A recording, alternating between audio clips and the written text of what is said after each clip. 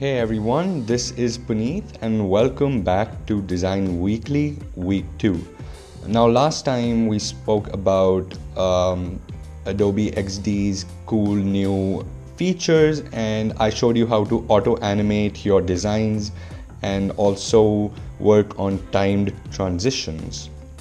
But this week I'm back with another design tutorial about another new feature in Adobe XD called voice commands. Now that is pretty cool. Just by hearing voice commands, it seems cool.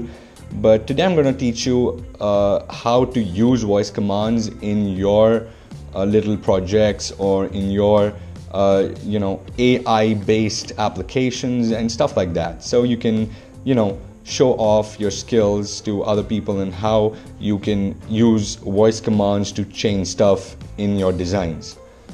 So let's get started. So first of all, I have everything ready up for you guys here. Everything is ready to go.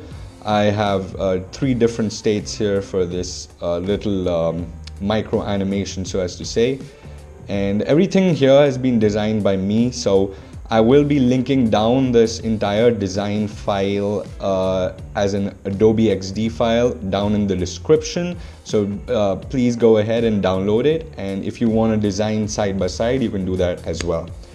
So first of all, let's see what we have here. First is the microphone icon, a little icon I made, and this icon represents your speech. If you're speaking something, it'll recognize it, or it's waiting for your speech. That is what it represents here. And this is a little car it is a little card that I made in Adobe XD as well, and it's a little cool design to represent how hot it is outside and what kind of weather it is, sunny, cloudy, whatever. And also like a little quote telling you what to take with you. If it's raining, it'll be a raincoat or an umbrella. And a little menu icon at the bottom. Super simple, super clean. The rest is for you guys to decide what you want to have in your designs. You can obviously manipulate this. There is no copyright. So let's get started with this little design. Since we have everything in place, all we need to do is just drag and drop.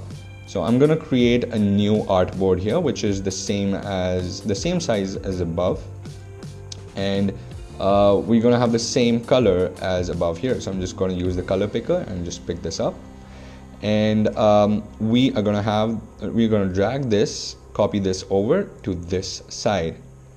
Now let us place this in the center just for now. Okay, this is not like a professional design you guys are seeing. But it's a little something that you can work on. Here you go. And we will now drag this or just duplicate this artboard, saying Control D or Command D, and it'll duplicate it.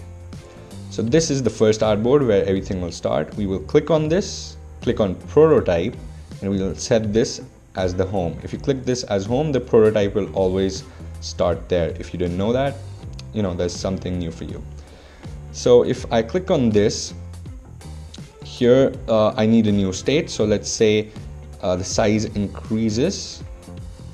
However, there'll be something else in store. We will just decrease the opacity. So it increases in size but decreases in opacity, and we will drag this little guy from over here to over here, and in that other little guy's place, we're gonna place this little guy.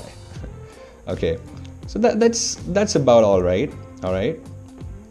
And we will duplicate this artboard again, Control D or Command D for your Mac users out there, and we will copy this from there to here. In fact, we'll just copy the entire thing, drag and just drop it here. We must make sure that everything is centered properly, otherwise it won't transition as well. Log this and I'm going to delete the back portion here. Yep, And one more time, Control D or Command D to duplicate it, and we now have this. Now instead of this, we want to have this. So we just copy this over and place it in the center again. As usual, we're gonna log this down, and I'm just gonna delete the rest. Oh god, okay. Okay, so I've made this a little complex for myself. I have to unlock everything again, and we're gonna also unlock this. Oops. Okay, now I'm not sure where this goes. Okay, see, everybody has hurdles while designing stuff, so it's okay. Okay, this one was locked. Cool. Wait. Now wait. Okay, not this one. We're gonna have to select this guy. Oof. Okay, one down, just so that 2, 3, 4. Oh, come on. Okay, now I got it, and delete it. 1, 2, 3, 4.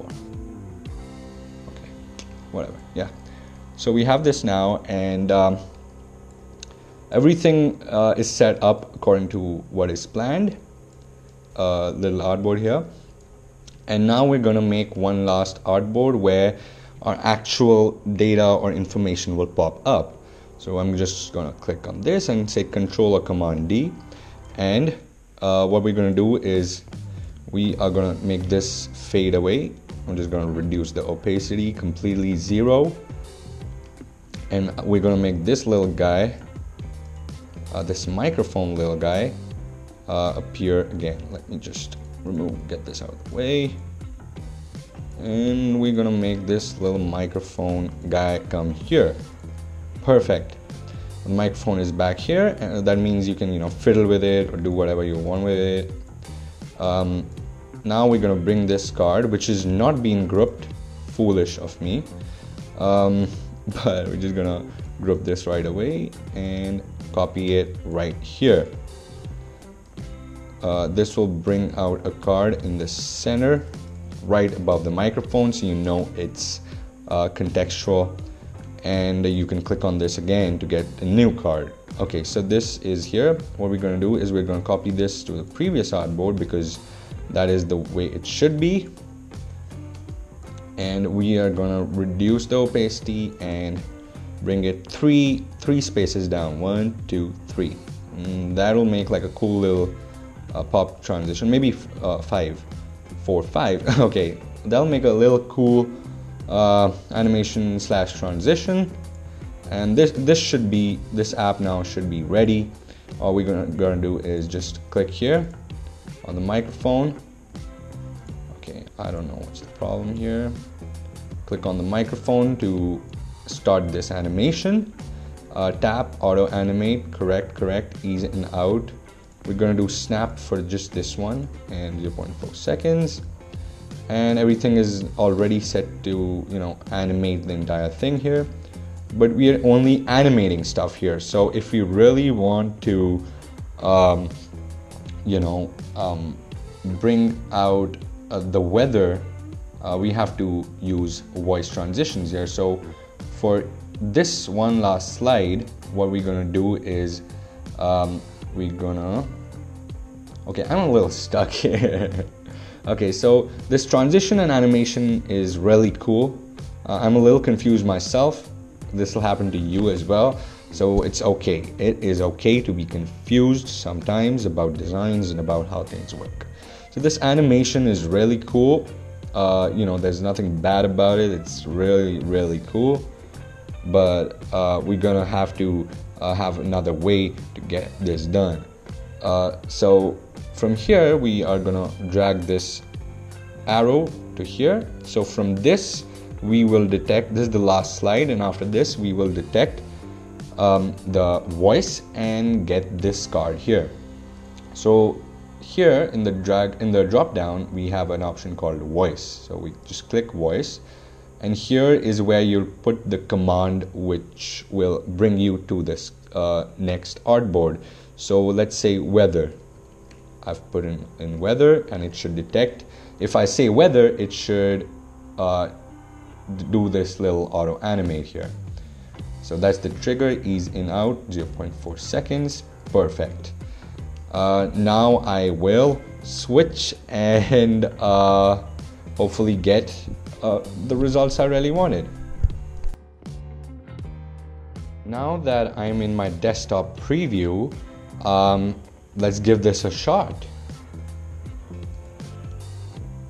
Now when I'm saying something to my computer, I want to be pressing spacebar, holding down spacebar while I'm saying it, and leave the spacebar, and in a couple of seconds the voice command should do something.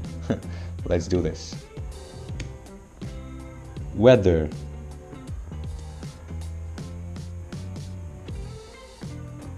And there you go.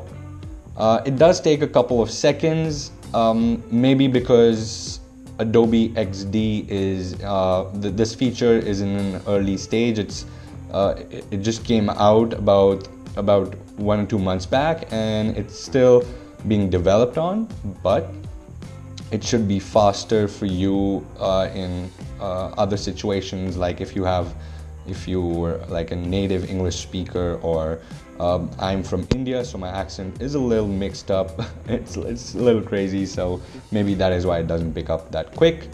But that was a little tutorial on how to get things started with voice commands on Adobe XD. If you have any feedback, or if you'd like to see something different from me, do write something down in the comments below. Also, like this video, share it with all your design friends and maybe your design groups, and also subscribe to my channel, because that goes a long way. I hope you have a great day, a great week ahead, and keep designing. Peace.